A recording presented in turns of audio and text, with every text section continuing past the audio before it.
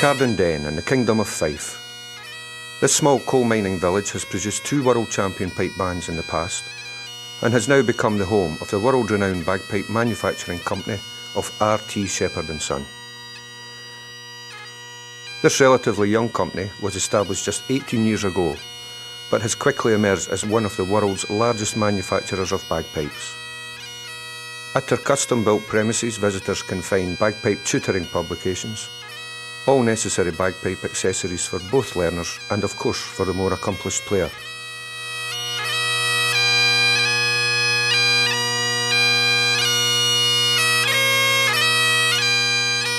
The company has now launched its own CD label and has entered the world of music publishing under the company name of Douglas Music.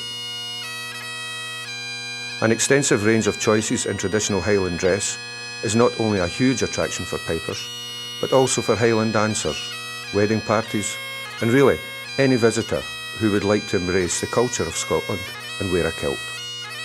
R.T. Shepherd & Son is essentially a family business, but with over 12 employees, it is extremely far removed from the cottage-type industries which have produced bagpipes in the past. Indeed, goods are dispatched daily to every corner of the world, and the company can boast sales in over 70 countries. A highly skilled team of reed makers, machinists and wood turners are the lifeblood of this dynamic young company. All bagpipe-related products are produced here to exacting quality control procedures, and it is this commitment to excellence that has made R.T. Shepherd & Son the world leader in its field. When one considers that nearly all the trained craftsmen in the company are playing members of the world-famous Dysart and Dundonald pipe band, and the fact that the founder of the company, Pipe Major Bob Shepherd, won the World Championship title with this same band in 1977 and 1978, it becomes clear why players are queuing up for Shepherd products. The company travels extensively throughout Europe and the United Kingdom each year, setting up trade stalls like this one at most of the major piping and pipe band events. It's always a great thrill for younger musicians to meet the staff and to draw on the wealth of experience and expertise they can offer. This is the company's way of helping young and inexperienced players gain the necessary skills required to master this, the most demanding of instruments.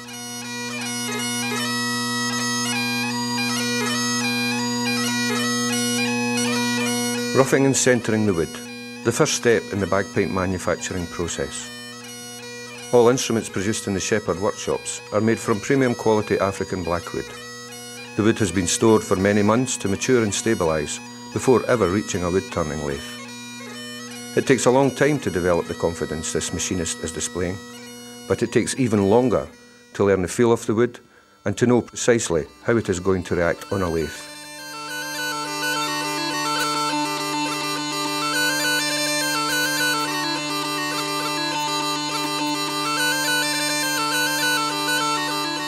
After a section has been roughly turned, the complex skills of boring, wood turning and constant measuring are brought into play to ensure consistency in every instrument.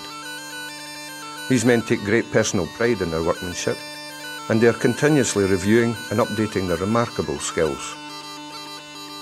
Every turner in the company plays bagpipes, and they know from experience that measurements have to remain exact in the extreme in order to produce the sonorous drone sound which has become the trademark of Shepherd bagpipes.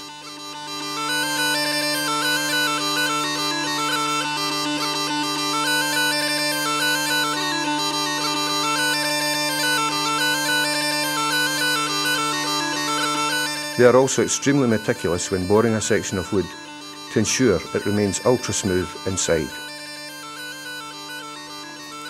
Many years ago, the killing of elephants for their tusks was outlawed, and the world's supply of ivory effectively came to a halt. Early imitations were very poor and possessed no real durability. However, R.T. Shepherd & Son has now sourced a replicate ivory, complete with graining effect. This looks and feels exactly like the real thing and is an excellent alternative to ivory, but without the huge costs inflicted on the elephant population of the world. No bagpipe is complete without a chanter. Over the years, rival chanter makers have been embroiled in constant battles to better the opposition's product. Although chanters can never be considered to be the cornerstone of this particular company, the unqualified success of the Shepherd chanter has made it the most popular bagpipe chanter in the world today. Played by gold medal solo pipers and a huge percentage of pipe bands, the Shepherd chanter has stood unrivalled over the last decade.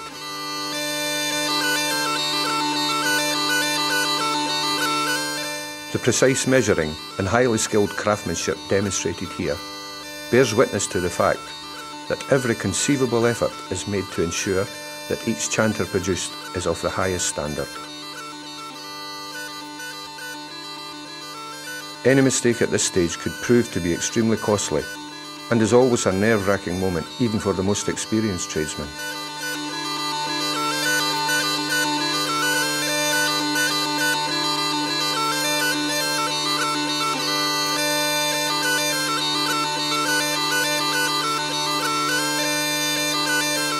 An even more testing moment when the crucial low A hole on the chanter is drilled.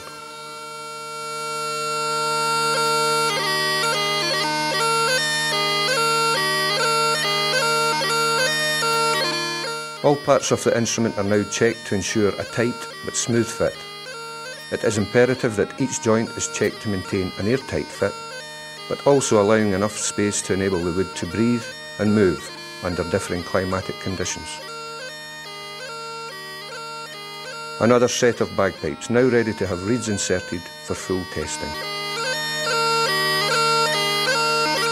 In the mid-90s, Shepherd & Son addressed the mounting requests from bagpipe players to produce a smaller, quieter instrument to be used in the home for personal enjoyment, but also an instrument that could be used in solo piping recitals and folk scene concerts. RT Shepherd & Son responded to these requests in their own inimitable way and produced the Shepherd Scottish Small Pipe. This new instrument retained the same fingering technique required for the Highland bagpipe, but most importantly, this instrument was mouth-blowing, unlike the bellows operation used in Northumbrian or Lowland pipes. Here we see the small pipe drones and chanter being tested separately before the full instrument is assembled and tested.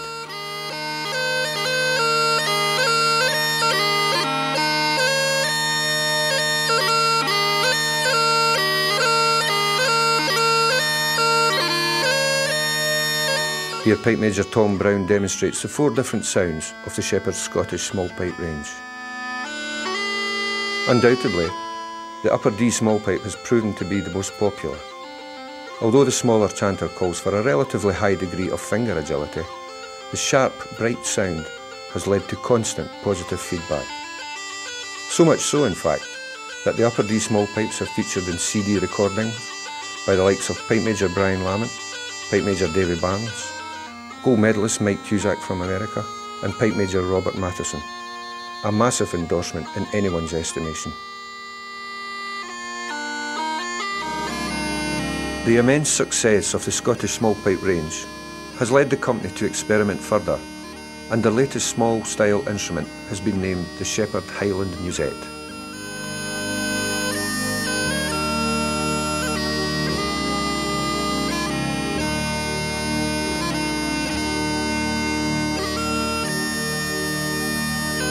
Available in 3 keys, this instrument has rejected the concept of 3 separate drones and has been developed to imitate a 3-drone sound, but produced from only one specially bored central unit.